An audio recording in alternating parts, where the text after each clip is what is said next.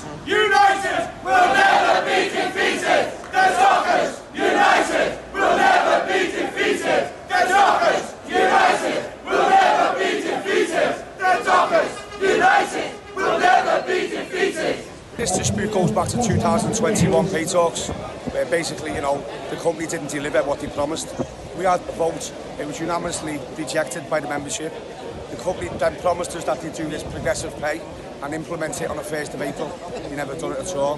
They also promised us a 0.5% in the 1st of July. They never delivered again, never delivered at all. Missed pay discussions for 2022, and we wanted above inflation. We found out that they made an estimate of £60 million a year after the wage bill. And we also found out by marketing that they put up the price of containers and the shipping lines to keep up with inflation, but we weren't allowed to. So, we just feel let down by them. We weren't more. We went 2 years right through a pandemic, and we've just been lied to, full stop. There's 600 Dockers out now, and as you can see, the support that we're getting is amazing. We're going nowhere until we get what's deserved. We need a fundamental approach, a fundamental redistribution of wealth and power. What we need is synchronised action.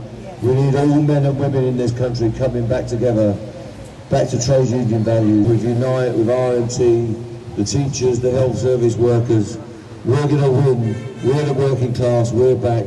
Victory to the Dockers in Liverpool. Victory to the working class all over this country. We want you to know there are Labour MPs that will appear on this picket line whenever you need us.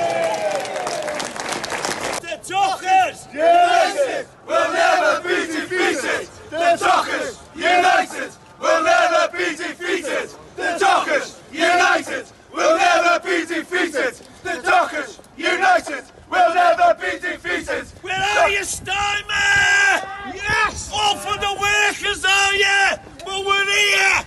Go inside, Tony! Get